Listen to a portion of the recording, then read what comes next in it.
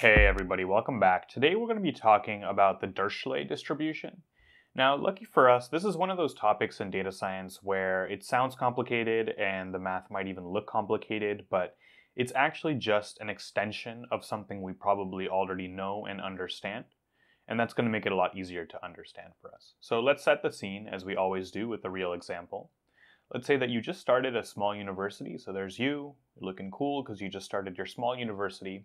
Now, because you just started, you're only offering two majors. You can either major in math, which is, we're just going to denote this by the square root sign, or you can major in science, denoted by this test tube. Now, you only have a couple of students so far, so there's 5 students who are enrolled in the math major, and there's 10 students who are enrolled in the science major. Now, the thing you're trying to model here is, well, what's the probability? I want to model the probability that a student would be a math major. Now, thinking about all the component parts we have 2 categories. We're trying to model the probability of one of the categories, which implicitly will model the probability of the other because they have to add up to 1. Sounds like a perfect candidate for the beta distribution. Now, I have a whole video on the beta distribution. I'll link it below, so feel free to go and watch that, but I'll recap it briefly here as well. The beta distribution is trying to do exactly that, and the inputs to the beta distribution are, generally speaking, the number of successes plus 1 as the alpha term, and the number of failures plus 1 as the beta term. Now, that terminology, successes and failures, is kind of general. Here, it's not really successes and failures, but it's the number of people who are majoring in math plus 1, gives us that 6 as the alpha parameter in the beta distribution.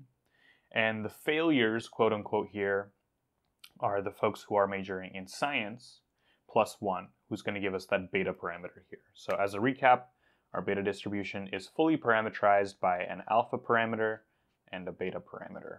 And how we get them is using these real data points we have here and adding 1 to each of them, and that gives us the beta 611 distribution.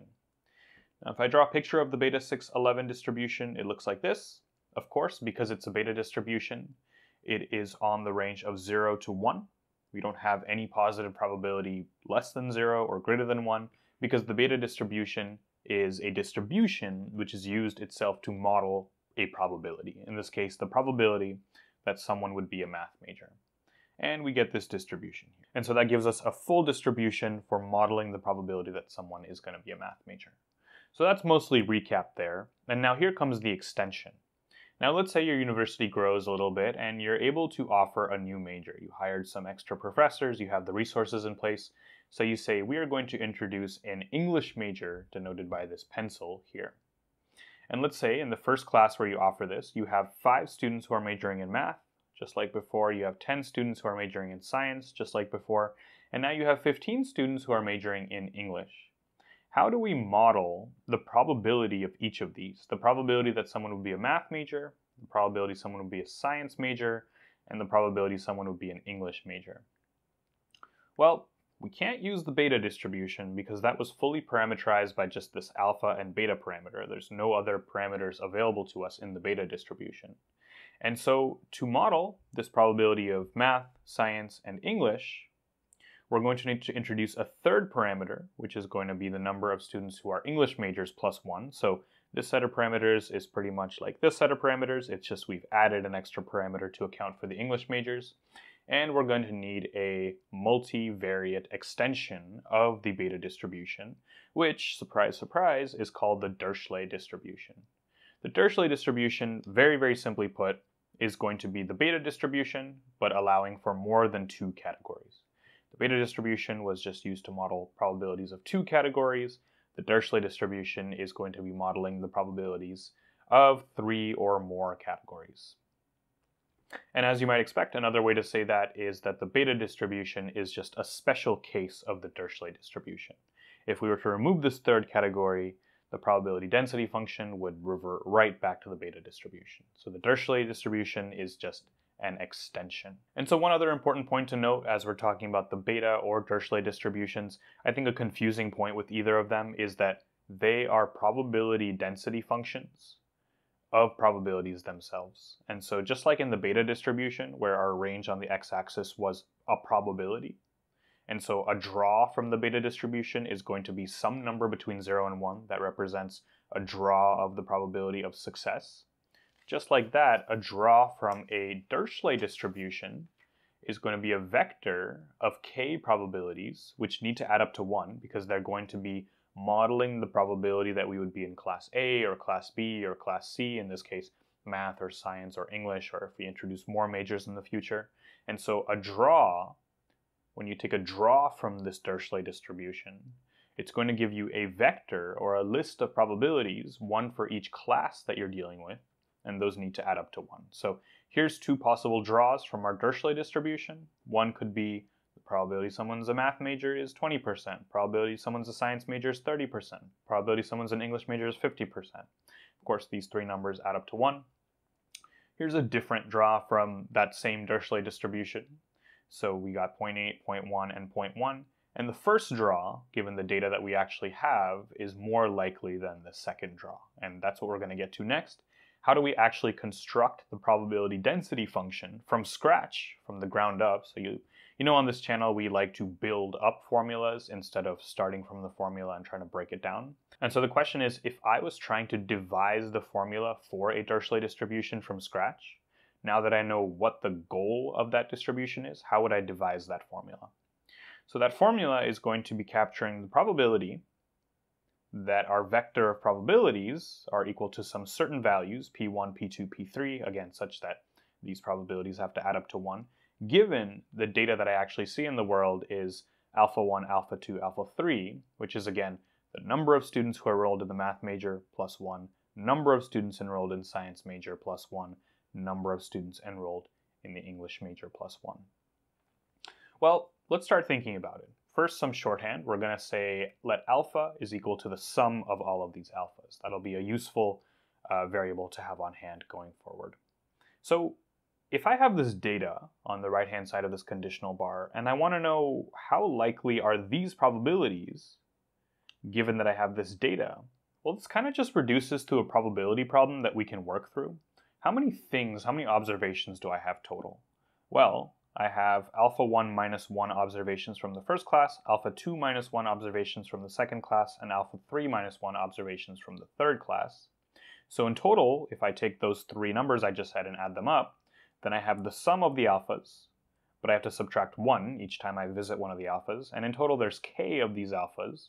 So I have a total of alpha minus k data points here. Now, I know that alpha 1 minus 1 of them belong to the first class.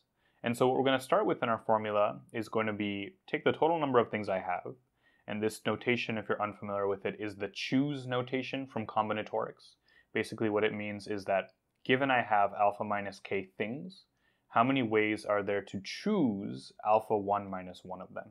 And what I'm doing here is choosing the ones of the total things that I have who belong to the first class, who belong to the math major in our case.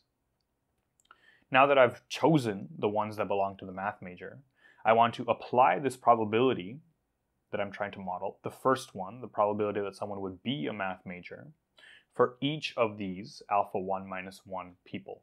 So P1 for the first person times P2 for the second person times so on and so on and so on times P1 for the alpha 1 minus first person. And basically here we're assuming they're all independent. And so to get alpha 1 minus 1 total people majoring in math is enough to just multiply or raise P1 to the power of alpha 1 minus 1. And so if we understand what's going on in this first term, then we're going to understand the rest of the formula very, very easily. And so let me just recap, hopefully to set that in stone. This first term is basically just telling us, I know that I have alpha 1 minus 1 people majoring in math.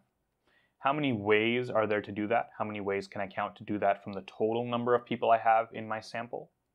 And now I'm going to enforce that this probability applies to each one of those alpha 1 minus 1 people. And that's going on right here. So this is giving me the total probability across all the different ways this could happen of having alpha 1 minus 1 people major in math if the probability I'm trying to model is P1. And so the rest of these terms are literally just doing the same thing, but now for the people majoring in science, the people majoring in English, if we have more majors, people majoring in history, and so on and so on. So I wish I had a better layout on my page, but this term here is paired with this term down here. So this is just accounting for the people who are majoring in science. And then this term over here is paired with this term down here. This is accounting for the people who are majoring in English. This looks extremely complicated, but as with a lot of things in combinatorics, things actually cancel out quite nicely, so that all these combinatorial terms here, all these choose terms, actually collapse into this fraction that we have here, where we have alpha minus k factorial,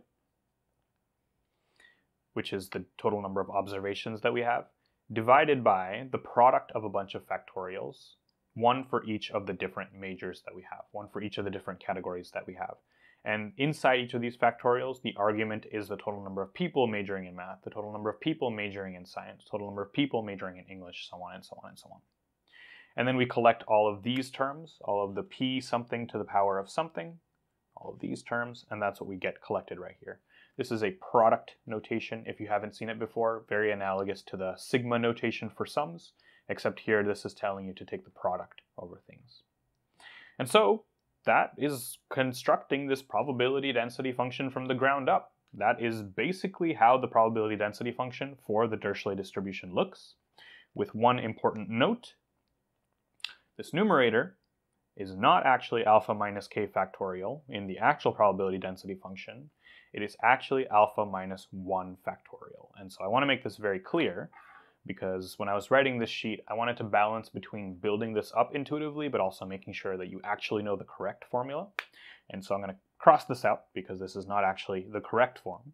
The only minor adjustment we need to make is that instead of alpha minus k here, this should be a 1, alpha minus 1 factorial.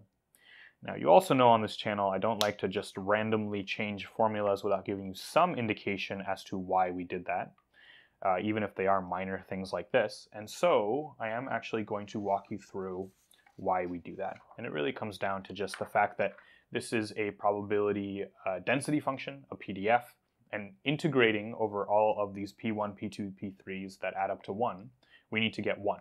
Every probability density function is only a probability density function if integrating all of its arguments gives us a total probability of 1. That actually is not true for the initial form that we conceived, and let me give you a little toy example to explain why.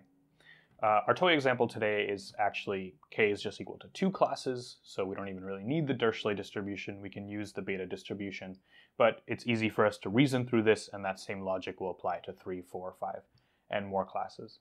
Let's say that alpha 1 is equal to 2, so the total number of math majors is 1, and then therefore alpha 1 is 1 plus 1, and alpha 2 is equal to 1. So the total number of science majors in this toy example are 0, and so 0 plus 1 gives us our alpha 2.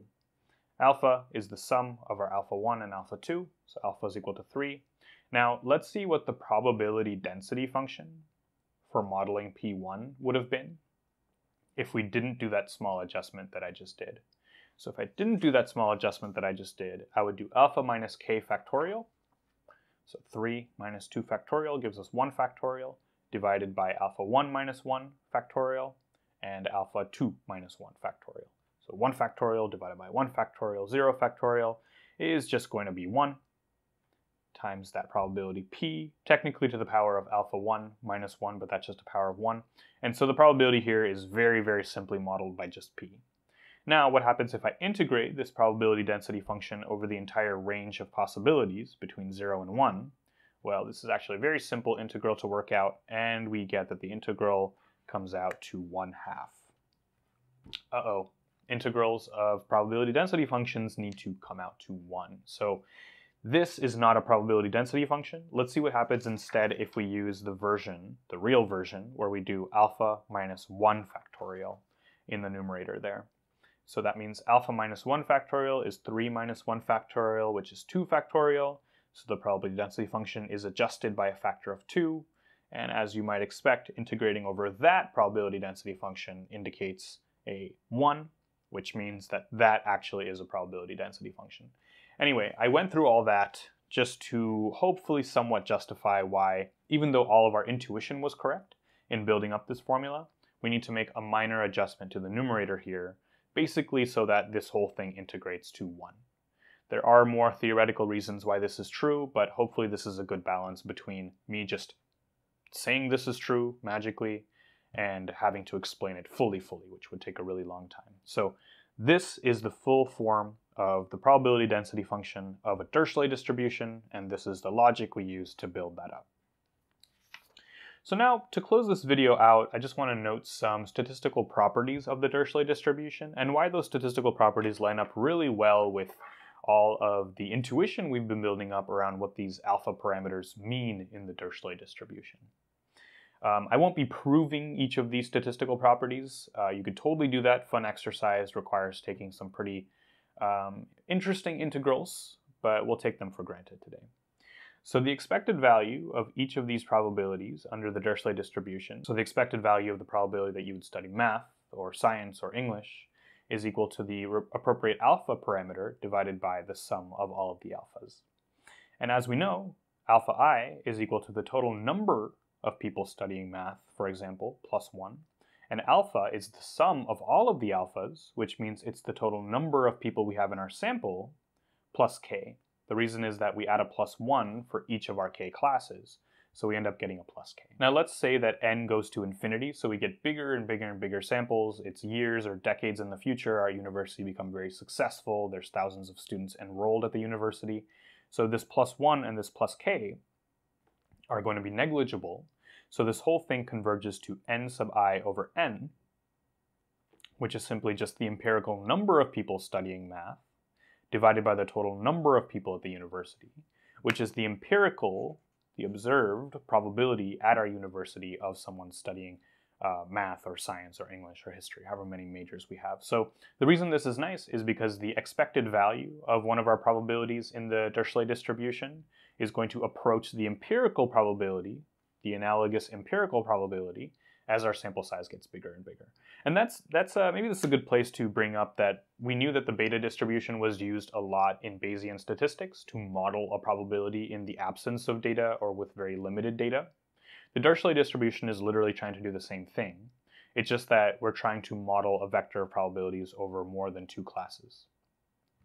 And so when we have a very small number of people at our university, like just 5 people in one major, 10 people in another major, 15 people in a different major, then the Dirichlet distribution helps us balance the lack of that data while still using that data to adjust a completely flat distribution where we assume that there's equal chance that people would study any major.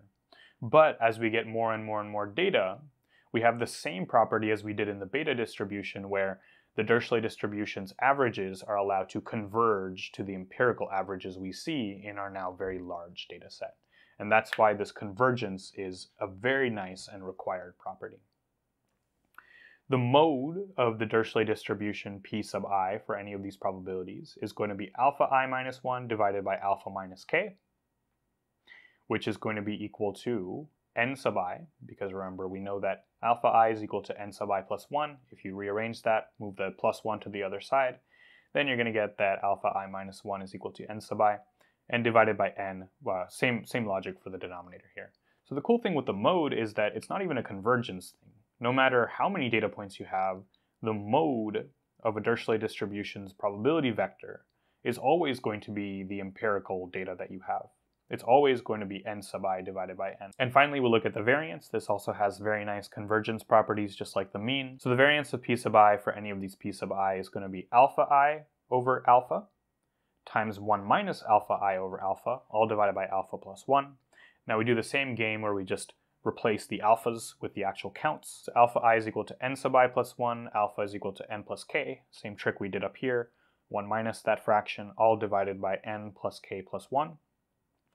Now, let's do the same trick. Let's let n approach infinity. We get more and more and more data, more and more students at our university.